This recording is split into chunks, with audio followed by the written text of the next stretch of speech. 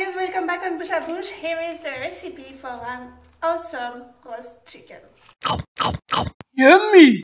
Okay, to make your roast chicken, you need a chicken whole, about 150 milliliters of water, olive oil, 1 onion, 1 garlic clove, thyme, black pepper, and salt. If you've got the sea salt flakes, it's a lot better.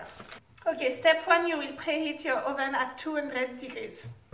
You put your chicken in your grating dish, you peel your onion, and you cut it in two.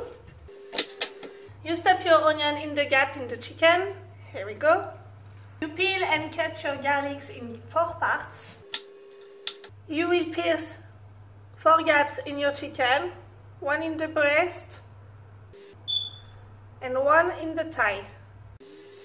In the gaps you stuff the garlic. You add on top of your chicken the thyme. Don't be shy. The salt. You can put some in there into the chicken. And on top, the pepper, a dash of olive oil, and you pour the water.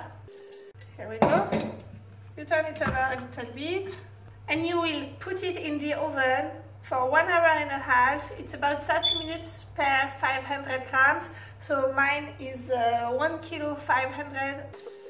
Well, after the first 45 minutes, you remove your chicken from the oven, but you don't switch off the oven.